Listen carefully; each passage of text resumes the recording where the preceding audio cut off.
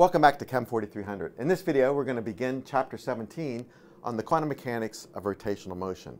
Now, in the last chapter, we worked out the angular momentum operators for a single quantum particle moving relative to some fixed origin.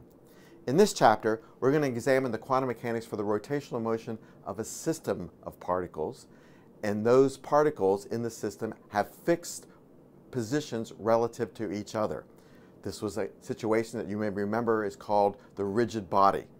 Now, in Chapter 4, we discussed the classical mechanics of describing the rotational motion of a rigid body, and now would be a good time to go back and review that material. Many of the concepts introduced in Chapter 4 will be used as we set up and solve the Schrodinger equation for the rotational motion of a molecule, here approximated as a rigid body. Now, of course, no molecule is a rigid body, but the deviations from rigid body behavior are going to be small enough that we can treat them by perturbation techniques.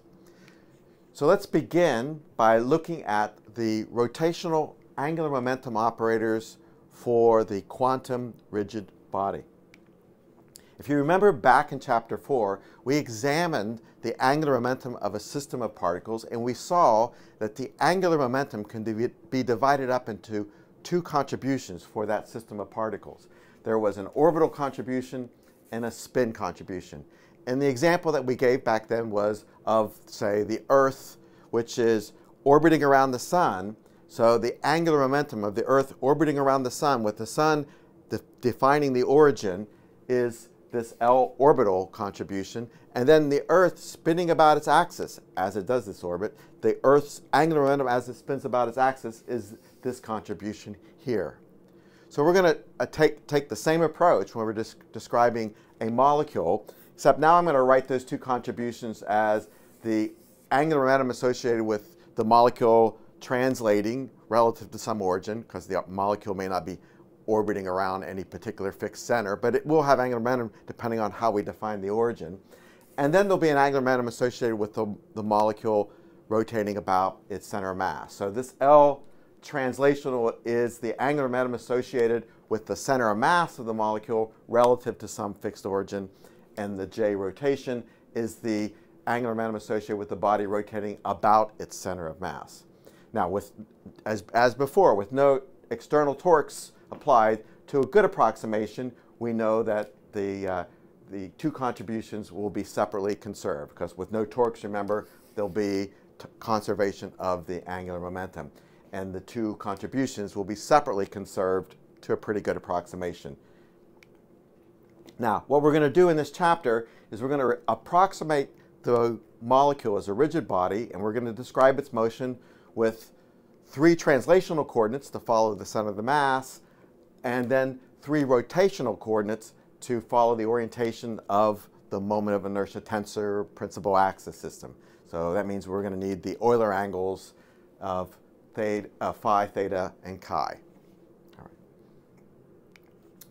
So the angular momentum vector components for the rigid body about some center of mass system are going to be given in terms of the space fixed frame and the body fixed frame. Now, we've talked about those again in Chapter 4, so we're going to have 2 sets of components for describing the one angular momentum vector.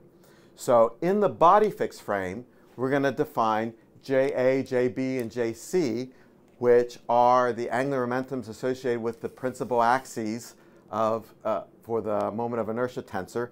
And I'm just going to give you this result without derivation. These are what those operators look like for those 3 components, for JA, JB, and JZ, in terms of the Euler angles describing the orientation of our molecule as a rigid body. Now, similarly, we have to know the operators' components in the space fixed frame, and these are given here, and this is JX, JY, and JZ, and here they are given in terms of the Euler angles, just as we did before. Now, make sure you look at these. You see there are some differences here. You see that there's a sign difference here, but they look pretty much the same otherwise, okay? So these are the 2 sets of operators for the components in the body fixed frame and the components in the space-fixed frame that we'll be working with in this chapter. Now, those components describe exactly the same vector quantity, and so that means that they will have to be related to the total length of the vector. So we know that jx squared plus y squared plus z squared is equal to j squared, and similarly ja squared plus jb squared plus jc squared will be equal to j squared. So you can use either this formula and this formula and the equations from the previous page to get the operator for j squared here. Now, there's some very interesting commutator relationships here for the rigid body.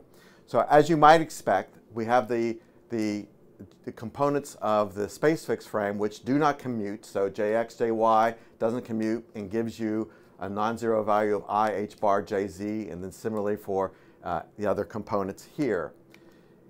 Similarly, in the body-fixed frame, we're going to have that the components of the angular momentum do not commute either, and you can see that there's a difference between these sets of commutators. They, ja and jb do not commute and give you minus I, h bar, jc. So similar to what happens in the space-fixed frame, but there's a sign difference here. So that's important. So we see that they do not commute in the space-fixed frame and they do not commute in the body-fixed frame. But what's also interesting is that the components in the body and the space-fixed frame do commute with each other. So jx, for example, commutes with jb. So even though jx and jy do not commute, jx and jb do commute. So that's important. And what we find then with all of these commutators and the fact that j squared, the length squared, will commute with the components in the body-fixed frame and will commute with the components in the space-fixed frame, and the components in the space and body-fixed frame commute, then what we learn is from these commutators and the uncertainty principle is that for the rigid body, the quantum rigid body, you can simultaneously know the angular momentum vector length, j squared, one body-fixed frame component, so one of these components, and one space-fixed frame component. Right? So that's what's knowable in this quantum mechanical problem. So just like before with when we talked about in the last chapter, we could only know one component in the length. Well, in this case, we can know one component in the length, but we get to know one component in the space frame, fixed frame, and one component in the body fixed frame. All right. Great. So let's move on to what those eigenvalues are. Now, we worked out sort of a procedure for determining the eigenvalues for the angular momentum operators in the previous chapter, and you can apply those in the same way here. And what you would find is that the components for the angular momentum in the space-fixed frame would have eigenvalues of mj h bar times, that's the eigenvalues, so this is what happens when you operate on the wave function. And so these mj values go from minus j to plus j, and that should look familiar here. Notice I'm going to use a capital M here. Now, that's for the space-fixed frame. For the body-fixed frame, we're going to have similar behavior. So in order to avoid confusion, instead of calling this one mj space and mj body, I'm just going to use mj for the space-fixed frame and kj for the quantum number for the component in the body-fixed frame. So this is a new notation that we're going to see in this chapter here, but just keep in mind that these are the angular momentum component quantum numbers that are multiplied times h bar to give you the eigenvalues that are possible. So mj goes from minus j to j, kj goes from minus j to j. All right. Now, the total angular momentum operator, when we do j squared, has an eigenvalue of j times j plus 1 times h bar squared, where j is the angular momentum quantum number j, which can take on values of 0, 1, 2, 3, and so on. Okay? So now we come to taking those operators and constructing our kinetic energy expression. And here you see the kinetic energy that we had from chapter 4 for the classical description of rotational motion. And our story here is going to be pretty much the same. We're just going to put hats on these guys. And if I put hats on them and write down the Schrodinger equation, H psi is equal to E psi, then this gives me the differential equation I have to solve. And remember, now we have those expressions for these operators on the previous slides. So these Euler angles are, again, in the solution to this differential equation, are what define the molecule's orientation relative to some space-fixed frame. Now, in quantum descriptions of rigid body motion, it's pretty common to re-express the Hamiltonian in terms of parameters that are used more often in, say, rotational spectroscopy or different types of microwave or vibrational spectroscopies. And so what we see here is that we're going to rewrite the previous Hamiltonian in this form, where we define new constants that hold the principal components of the angular of the moment of inertia tensor. And so we're going to define A, B, and C, which hold the principal component A, B, and C. And these guys are what are called rotational constants. And defined this way, they give us numbers which have the dimensionality of frequency. So that actually is handy when you're working with spectroscopy and you're measuring the frequencies of transitions. It's nice to have these constants in the same dimensionality there instead of working with the moment of inertia principal component values.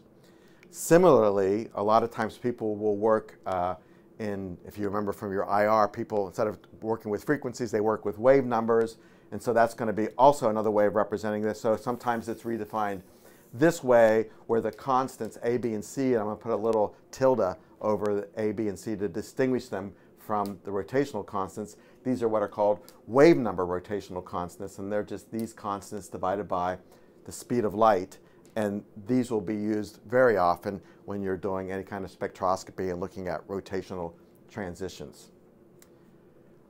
All right, so that's it for this part of the video.